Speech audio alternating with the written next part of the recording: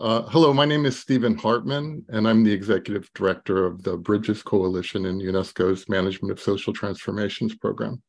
I'm delighted to be co-chairing the session with Marta NEŠKOVIĆ and co-moderating this. And this is a BRIDGES WAS team-up session, I guess you could say, called Learning With, Not About the World, Anthropological Methods for a Resilient Future. I want to sincerely thank the organizing committee of the Education for Human Security Conference, our partners at the World Academy of Art and Science, for inviting us to partner with them on the conference and in this particular session. And I'm delighted to have this team up between WAS anthropologist and BRIDGES anthropologist and environmental humanist in my case. So this session really is going to be looking at how learning with, not about the world is sort of at the root of anthropology, at anthropological methods and approaches to that field.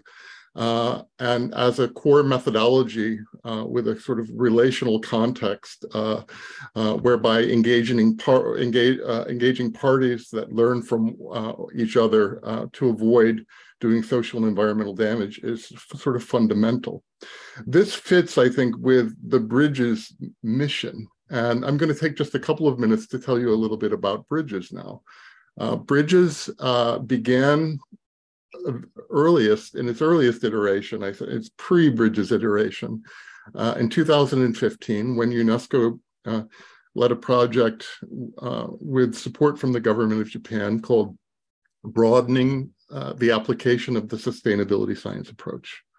This project was intended to take a look at the burgeoning field of sustainability science, looking back to, say, the beginning of the millennium, when the field began to take form under that name, and looking back at where it had come over the past 15 years and where it needed to go to better support sort of UNESCO member nations in their efforts to meet the obligations and the targets of the Sustainable Development Goals, the Paris Agreement, which were then just being formalized in 2015. So over a period of a couple of years, there were workshops that took place internationally that different experts from different regions around the world took part in, assessing the state of sustainability science, and then also taking a look at what sustainability science might need to do, evolving as it moved forward to better meet those challenges for member nations.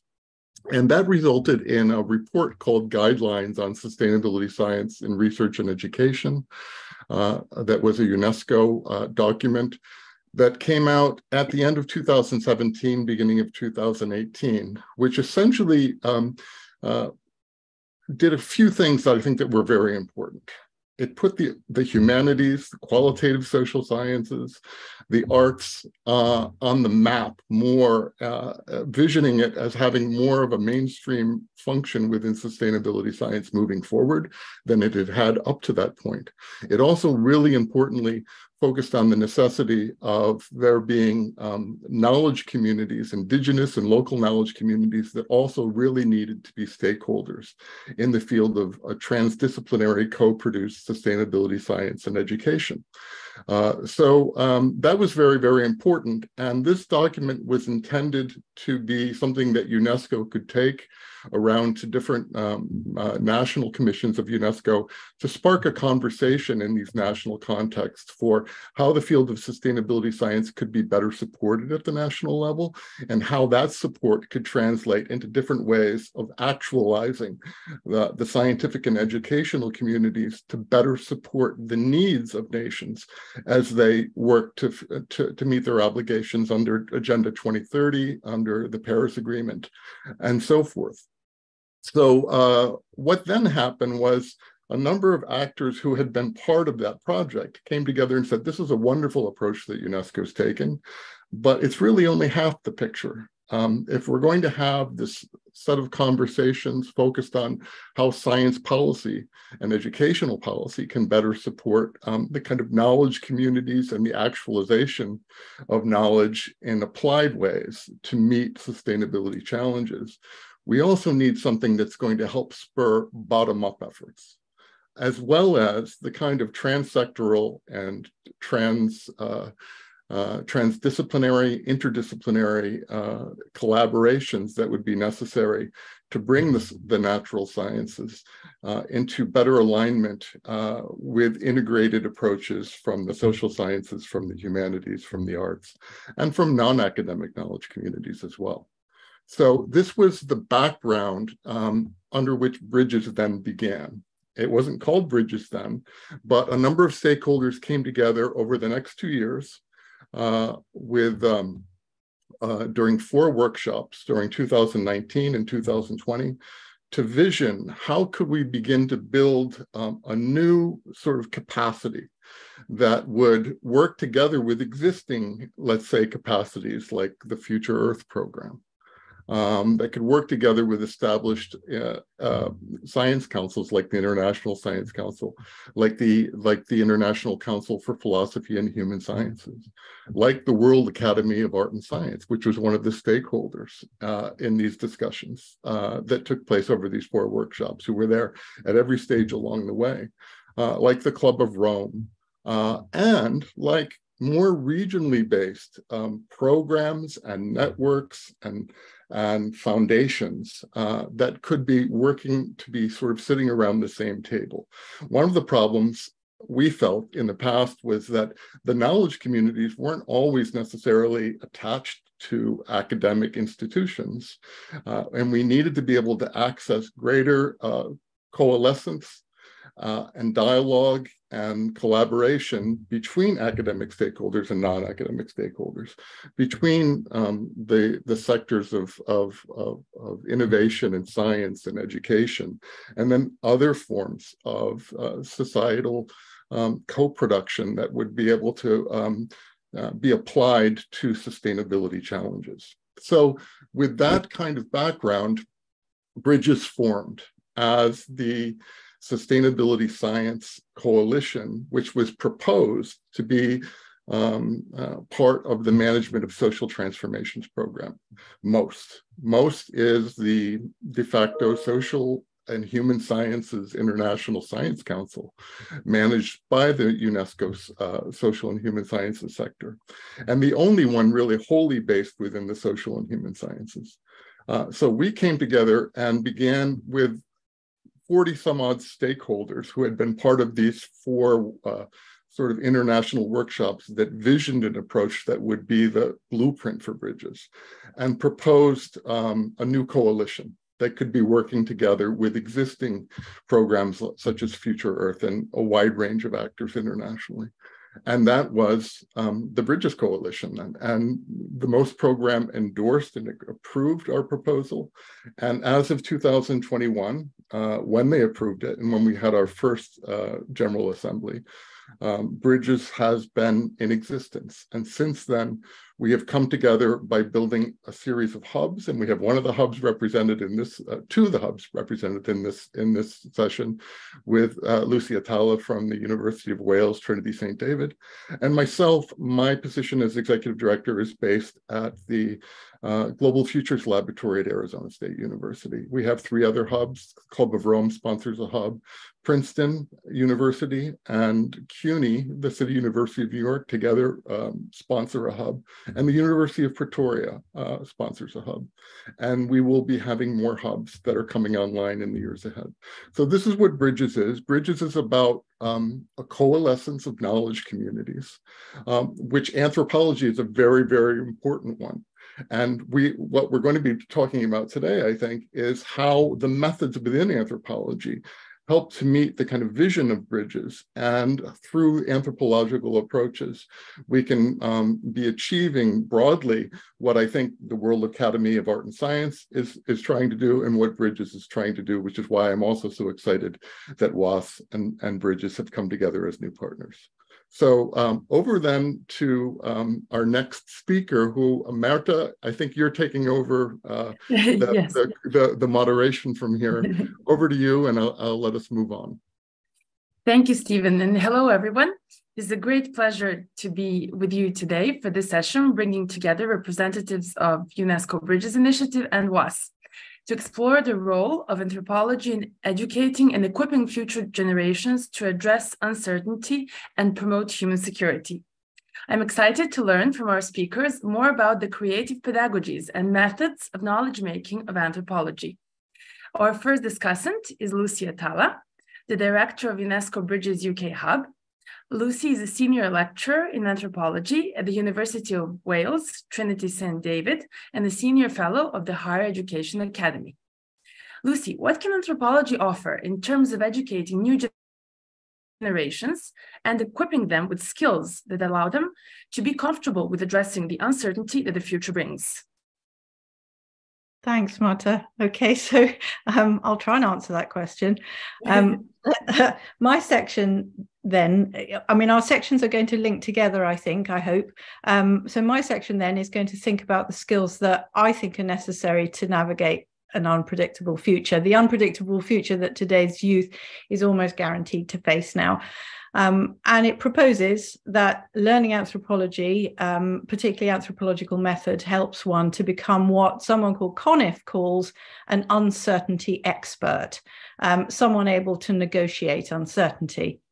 So anthropology, to do this, I'm going to have to establish what anthropology is and what it isn't first. So anthropology, established as a named discipline only early in the 20th century. So for a discipline, it's young. And originally, it was the exclusive domain of men, particularly white men, and it was based on the fundamentally flawed and, well, frankly, racist notion that small-scale societies, predominantly those in the global south, could be used as comparative examples to reveal humanity's evolutionary origins.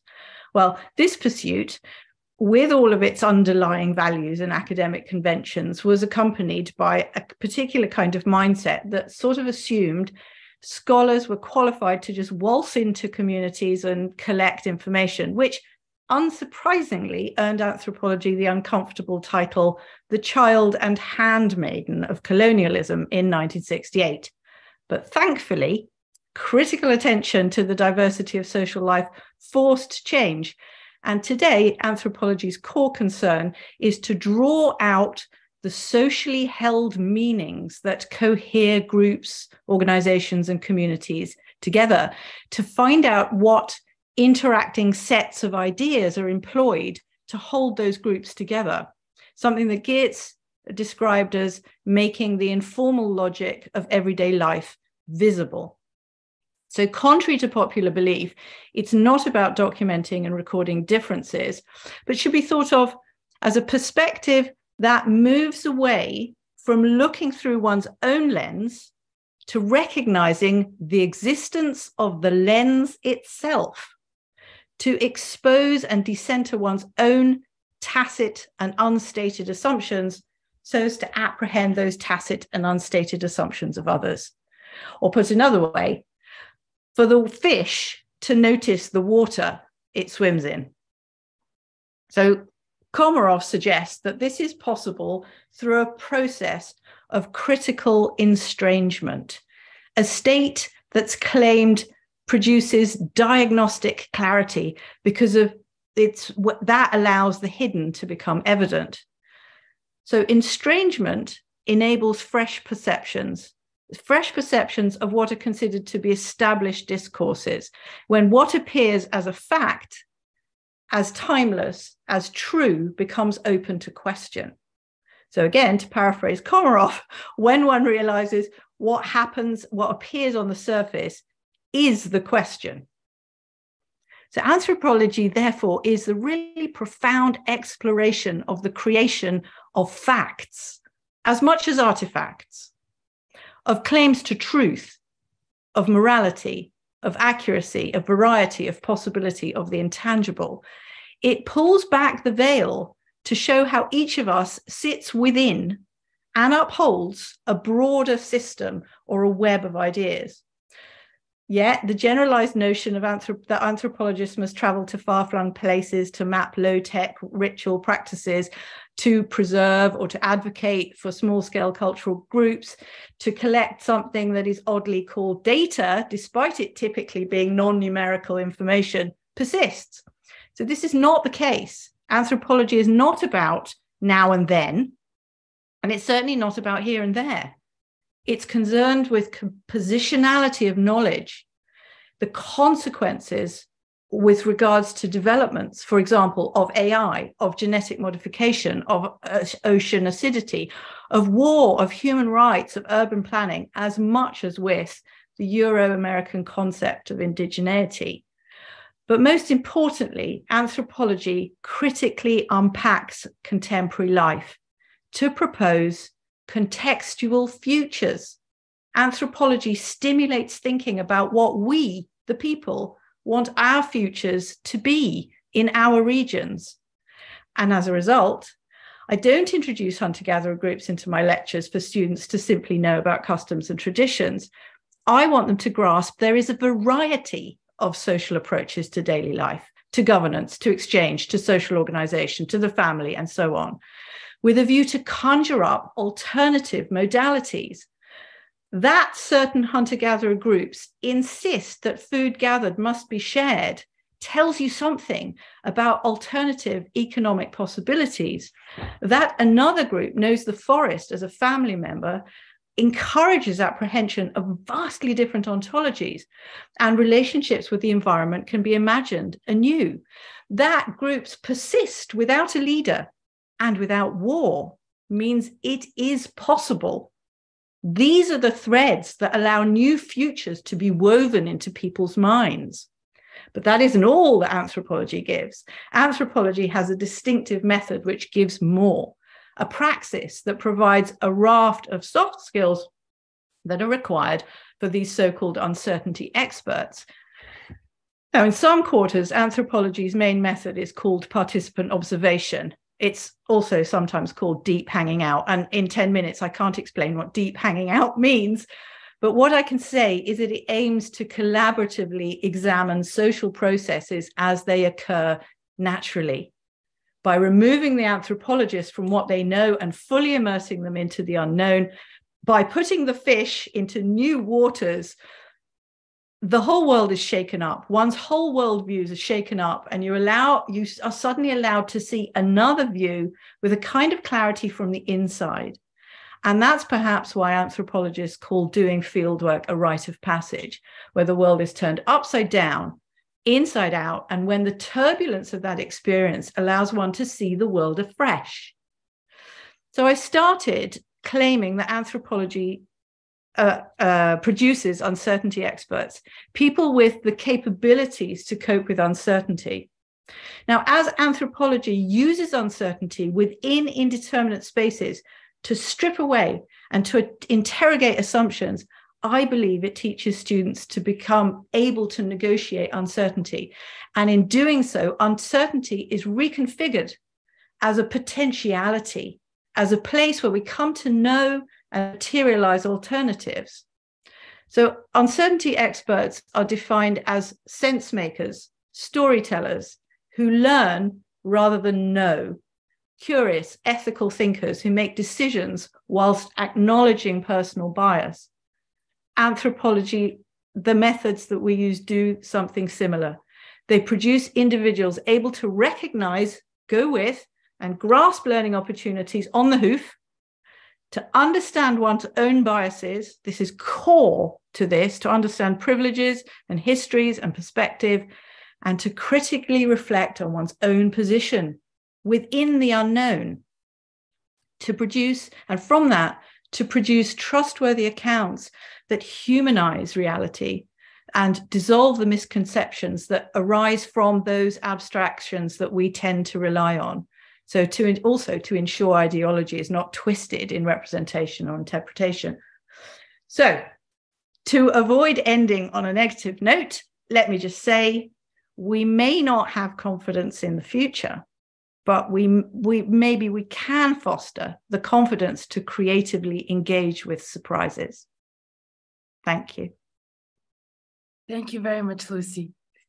I would really wish that students also in high school, secondary education, and at college could hear you speak, because I think that would motivate a lot of young people to understand what anthropology is really about and how useful it can be. Thank you. Now we're on to Vesna VUČINIĆ, a WAS Fellow and a Professor of Ethnology and Anthropology at the University of Belgrade. Vesna is the past chair of the World Council of Anthropological Associations and the present chair of the Global Cultural Policies Task Force of the Council.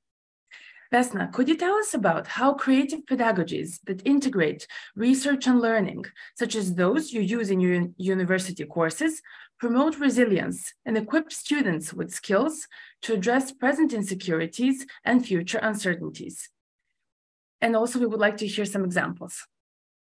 And thank you, Marta, for actually suggesting this panel, putting us together. Okay, so I will actually tell a story of my simple experience, but to me a valuable one, and I hope I can share it with you as such from class. So as a professor of ethnology and anthropology at the University of Belgrade, I had well, in the past, so far, many opportunities to experiment with my classes. In the beginning, it was all very normative, you know, and things. But then I decided that for me, and then consequently for my students, it would be much more fun to be more innovative, imaginative, and to change the topics despite the officially set curricula. So I do that every year or every 2 years. I change the themes of our work and the themes of the courses that I teach, which are urban anthropology and anthropology of China. But at this point, I will mention how I deal or how I dealt with futures and, let's say, these topics that we are interested in here. That is how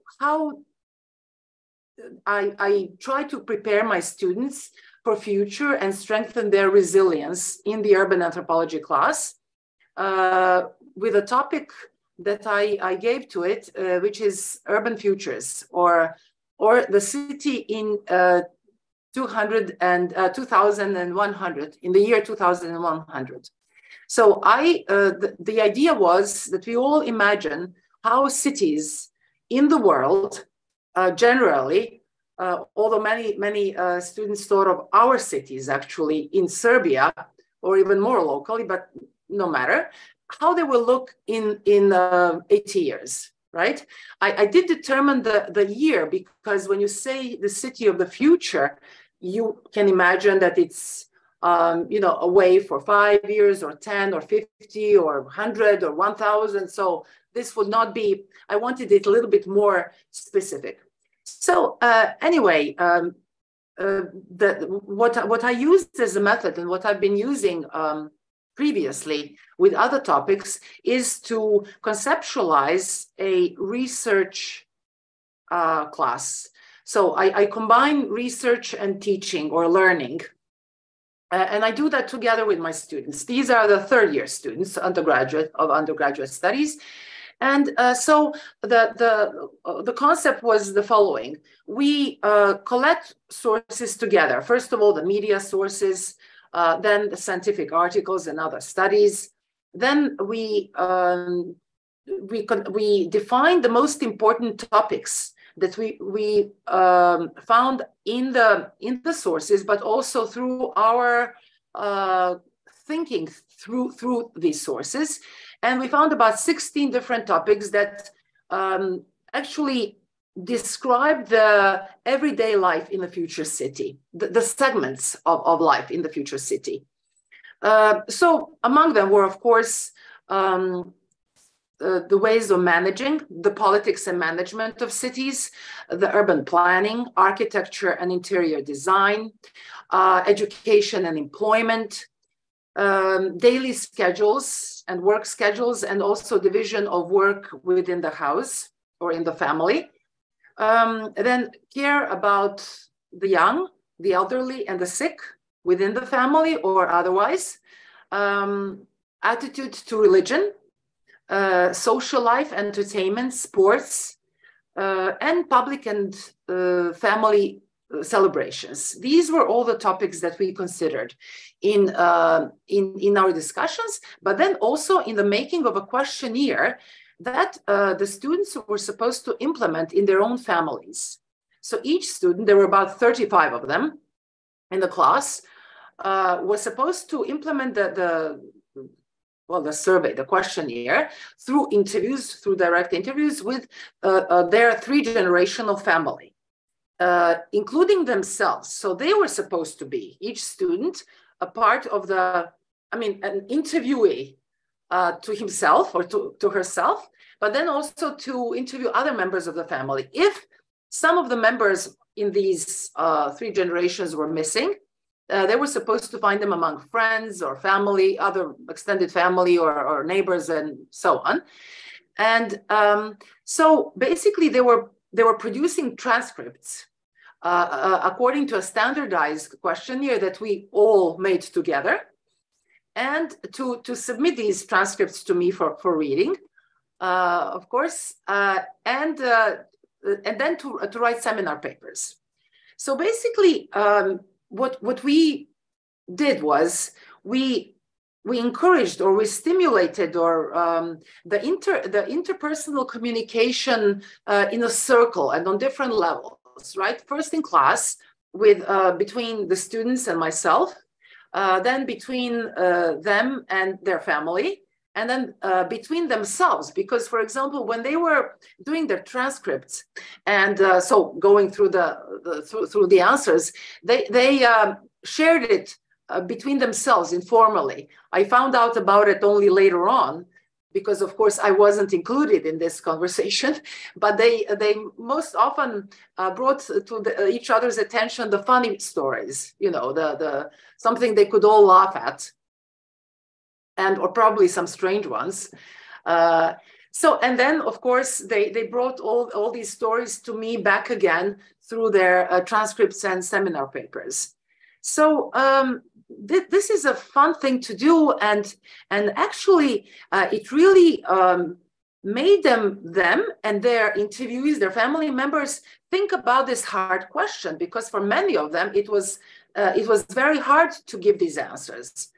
Some of them were not even interested. Usually the older generation wasn't so interested, because they said, oh, I will not be alive by that time. So, you know, I don't want to think about it. But then they were encouraged. They had to give answers, because this was the homework of their family members, which was to be graded, of course, right? So they were inspired to help them do their homework. And of course, the youngest generation, this is the students of mine and their siblings, were the most interested, and their answers were the most extensive and most interesting. So basically, they had to go through this process of thinking about something that is frightening a little bit, maybe. Especially for some of them who had these dark visions of the future. For those who had more optimistic visions, it was more fun. And actually, we could really discern these two categories in general of these attitudes towards the future: the dark and the light, or the dark and the optimistic, like the films are. And actually, popular media was very much influencing their visions of the future. This is another thing that we concluded. So anyway, just to conclude this whole story about this experience, it did. I think it was valuable for them all who participated in this process to think about the future, no matter how they imagined it, and to share these thoughts and feelings about it and so on with their family members, with their friends, with the colleagues, and so on. So to conclude also with a practical, let's say, suggestion, I think that such approaches to coursework, to pedagogy, could be extended outside the university in this case. So that means to elementary schools, high schools, and even to other courses for lifelong learning. Because no matter that courses, such courses would not have to have such a title, you know, anthropology of this and that, or anthropology of future. They could still be conceived in a similar way and on different topics, on different futures, of different aspects of the future, more specific or more generalized. And that would, I think, stimulate similar processes of learning and sharing and imagining and strengthening themselves in expectation of the future. Okay, so this is it. Thank you, Vesna. Great. It's always good to hear examples and able to visualize not just the theory of pedagogical practice, but also how it happens in the classroom. Now we're on to Fadwa El-Guindi, a fellow and trustee of the World Academy of Art and Science. Fadwa is a retired professor at the University of California, Los Angeles, and the former distinguished professor at the Qatar University. Fadwa is also a member of the Scientific Council of the Institute for Advanced Studies in Levant Culture and Civilization. Fadwa, based on your experience of conducting fieldwork research and teaching anthropology, can you tell us more about the importance of the anthropological perspective in understanding the condition of being uncertain? How can the concept of human security benefit from anthropology and its methods of knowledge-making? Thank you, Marta. I'll complement what my colleagues on this panel presented. And in addition to building bridges, I think I will go to building blocks as well. I begin by stating that in order to align security goals with humans, the most effective path is to integrate the anthropological gaze with its perspective, which can be best achieved by immersing in people's lives. And I think previous panels have addressed that. The gaze is reached by long training in methods. It is remarkable how you can find, in a particular context or looking at a particular phenomenon, you can have a political scientist, an economist, a sociologist, an entrepreneur, a journalist, all looking at the same phenomenon. Then there's an anthropologist, and what the anthropologist describes is very different from these people. And I think that's what the gaze is about. It's a kind of depth and perspective that the others don't share. And the anthropologist, after all the training, is surprised that the other people don't see these dimensions. The perspective has two elements: looking at humans in all their aspects, biological, prehistorical, cultural, linguistic, and social. And that's what we mean by a four-field anthropologist. And traditionally in the United States, the training was in four fields, and the examinations were to obtain a PhD were in the four fields.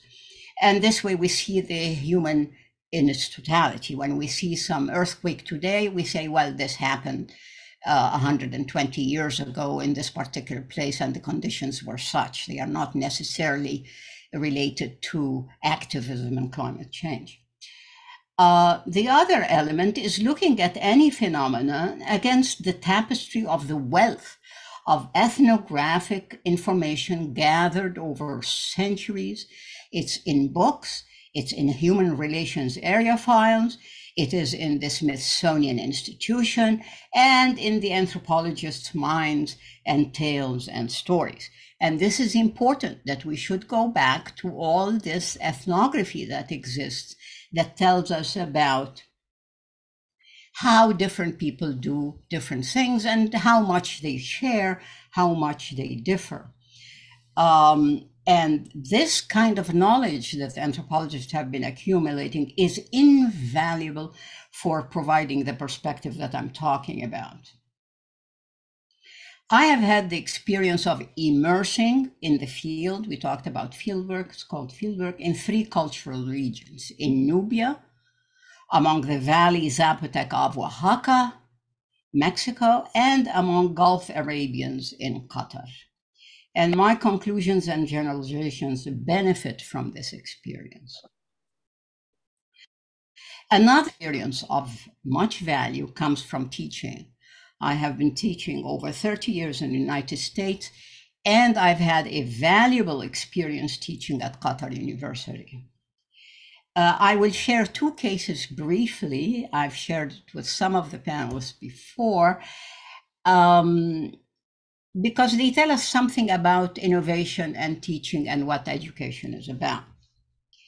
As you know, Qatar prospered recently and very rapidly.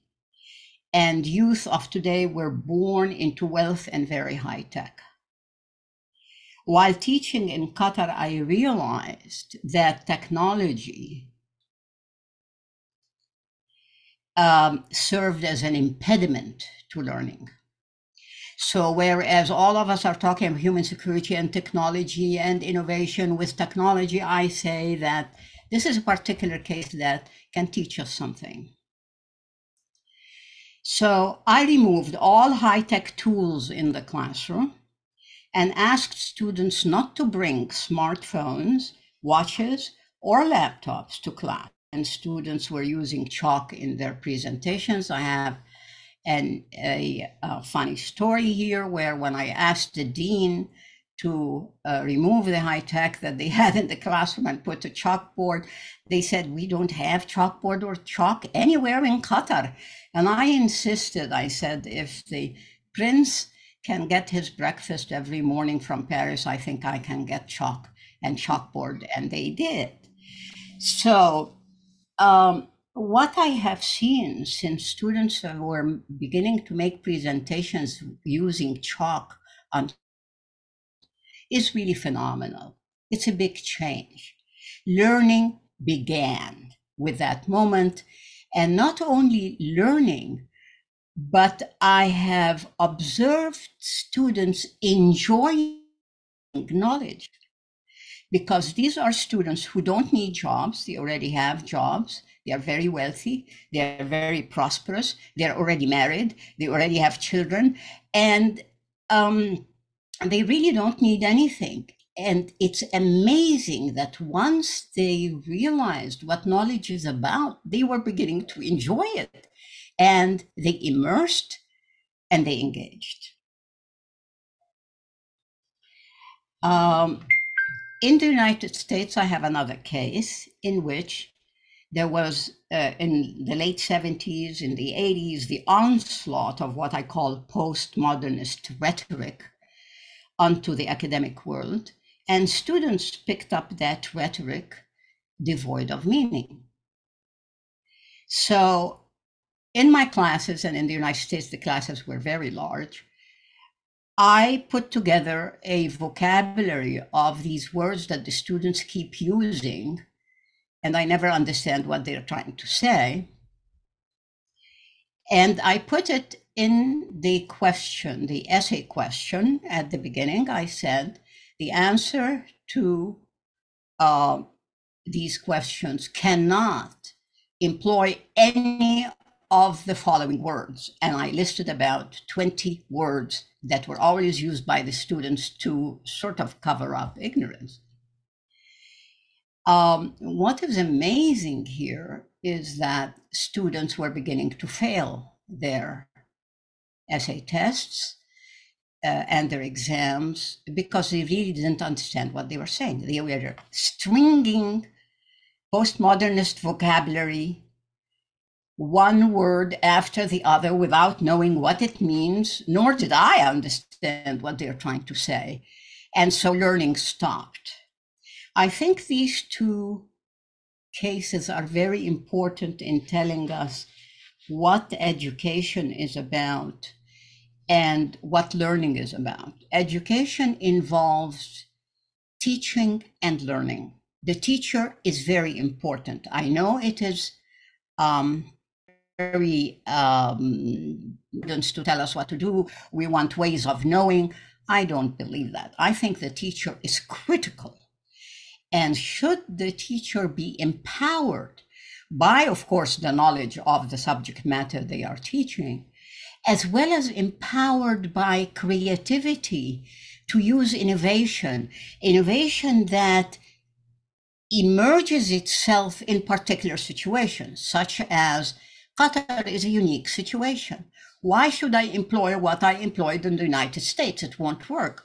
Why should I ask questions that I asked American students, whereas there is a different cultural tradition, a different background, a different environment altogether, and economic situation, demographics, preparation, attitude to technology, and so on.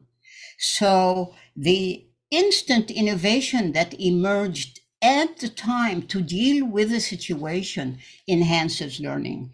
So innovation by the teacher is essential to learning, is how I conclude. Thank you. Thank you very much, Fadwa. I'm having a little trouble with the chat. Stephen, would you mind reading the question? I cannot visualize it. Yeah, sure. We've had one question in the chat window from Juliana, which is really two questions, but I'll start with the first part of that question, which is this: how can anthropology as a field and anthropologists as scholars and practitioners constructively confront its colonizing roots and champion a better way forward? So that's can I have a go? Am I allowed to talk? Yeah. Okay. Juliana, thank you so much for your questions. And they're a bit multi-layered, so there's quite a lot going on in there. So I feel as if anthropology is already trying to constructively confront its colonizing roots. Obviously, there's still work to be done, but I think the key area is that anthropologists have recognized that they aren't learning about, this is the title of this session, other people, but they are learning with, they are being taught by their experiences with other people. And it's those other people that become sort of co-creators of the conclusions that they arrive at from being together. So that levels the playing field. It brings the anthropologist into a very humble position, something which scholars in the past didn't typically adopt. They would, assume that they were the experts. When I go into the field, I know that I'm not an expert of somebody else's life. They are the expert of their lives. And so I assume a humble position to learn from them and with them and be taught by them about what it means to be them and see the world through their perspective, through their eyes, through their experiences. Now, I think that's a very important difference educationally, pedagogically, and in terms of the kind of conclusions that we come to about what learning is at all. That's one thing. And that kind of deals with those colonizing roots in terms of going forward, in terms of a different way. I think we've got quite a lot to apologize for, although a lot of other anthropologists would disagree with me on that. I think we do have quite a lot to apologize for. I can list a whole load of examples where I think we've made some terrible errors. Without sort of making that list, I feel as if the perspective of anthropology has changed. The methodology of anthropology has changed too, because it's developed into acknowledging that whatever it is one comes to know is a relational sort of situation. It comes from being with other people and them teaching you, right? So have I answered anything? I think I might have done. I'm going to stop talking. Thank you, Luci. Fadwa, you raised your hand. Yes, it is a very important point that's being raised about the relationship between anthropology and colonialism, because in fact, the anthropology has always been an instrument and still is. So I don't agree with the good picture that we change. Yes, we individually change that. That is why there is no anthropology in the Middle East. There is sociology, but there is no anthropology, because they associated with colonialism, and they say it's a fascist field, and therefore it is not really being instituted or built anywhere. I had to come to the States to get my PhD and stayed. But my answer to these is, well, you can still become an anthropologist and decolonize it. Become a different anthropologist. Do the opposite. Get into anthropology and do real anthropology and be anti-colonial as well. So that's my orientation. On the other hand, you know, there's this defensive posture, but you get situations where I was at a meeting by an outfit that's similar to the Academy of Art and Science, where they had heads of states and foreign ministers from particularly Europe, and of course NATO, and the Secretary General there. The minute I saw the guy, I got up and went straight to him and told him, why don't you just get out of Afghanistan? And the guy was so shocked. And he said, well, what will they do without us? And I said, they will do what they were doing for thousands of years, and they built civilizations.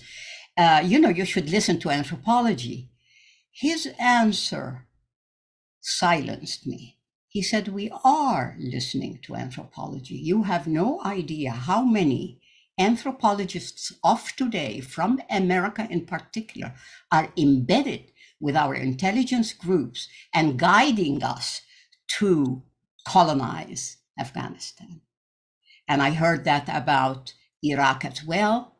The anthropologists were in front of the army and the CIA entering Afghanistan, advising how to control them through their cultural traditions. So I don't want to be naive about it.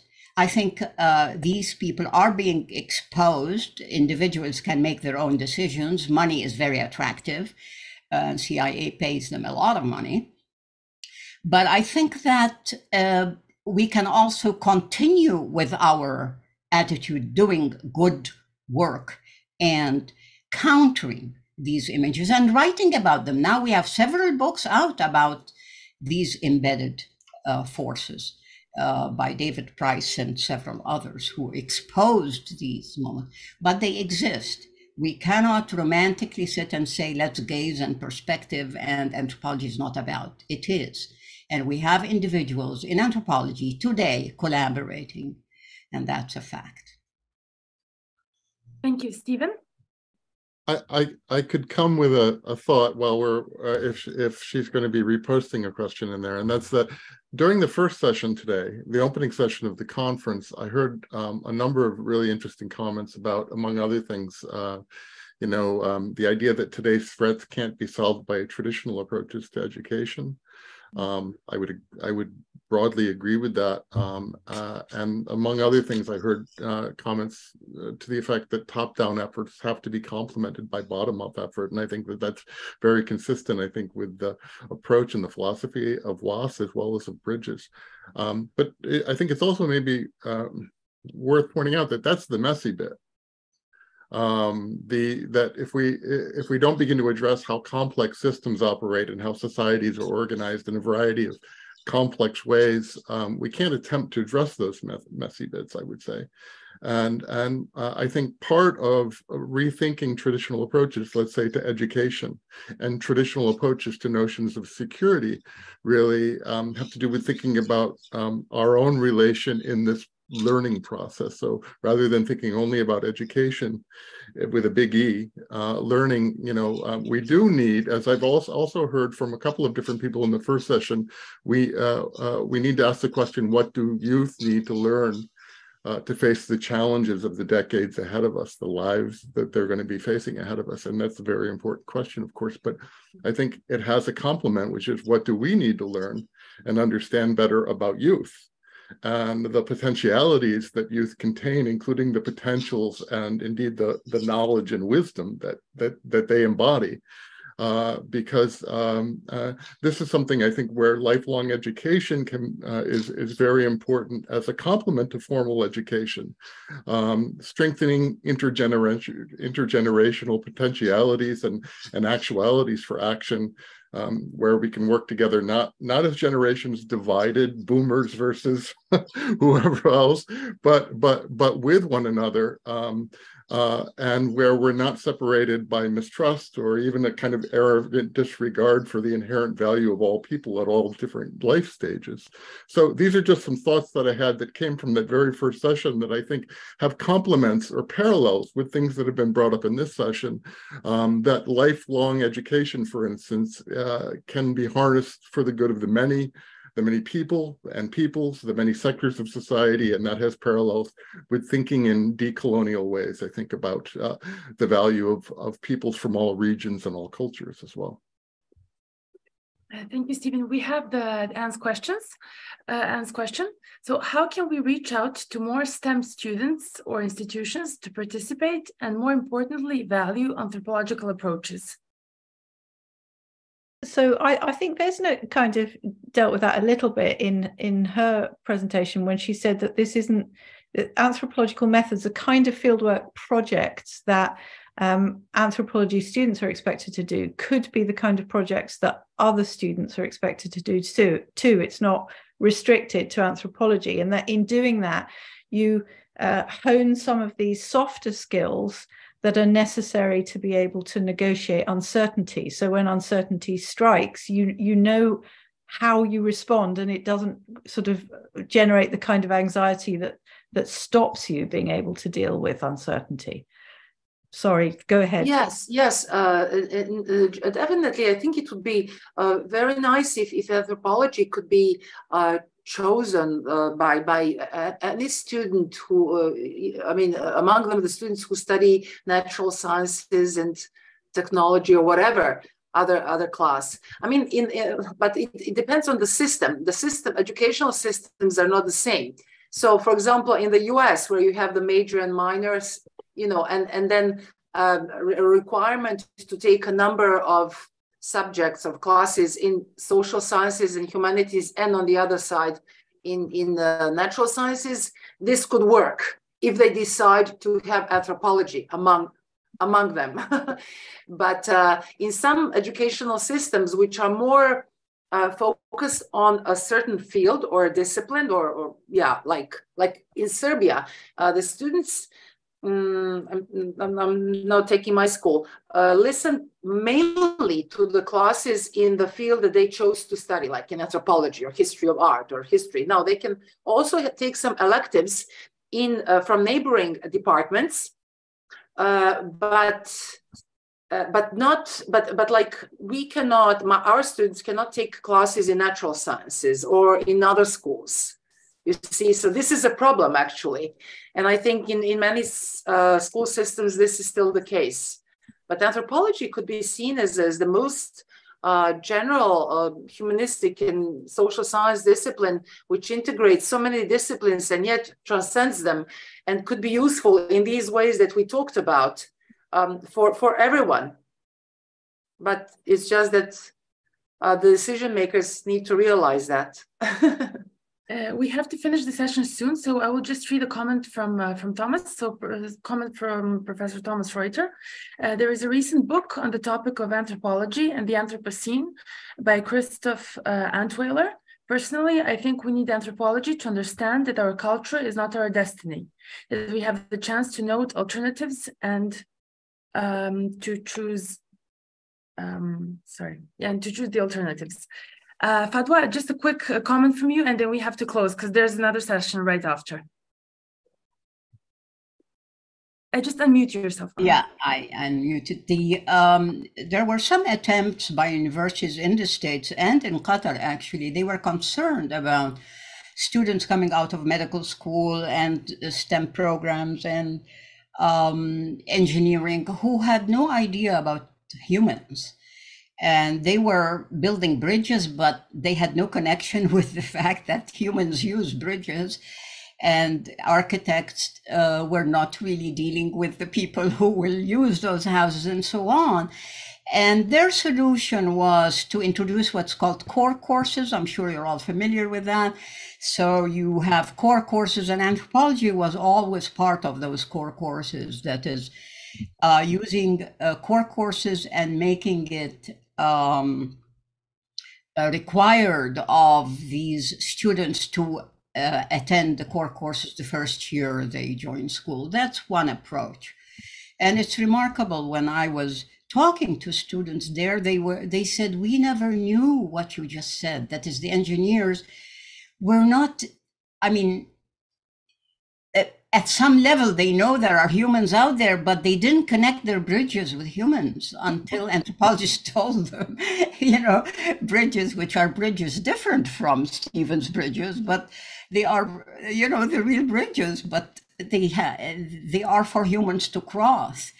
And anthropology provided that perspective. So I think that it is important to include STEM, and it's important for anthropology also, and to develop critical minds by learning mathematics and hard sciences. Yeah, definitely. Thank you, everyone. We have to close. It's been a wonderful session, and thank you to the audience for the enthusiastic participation in the chat and the activity. So, of course, any feedback that you would like to provide to the session participants or to WAS, to the organizer, feel free to do so. And thank you, everyone, again.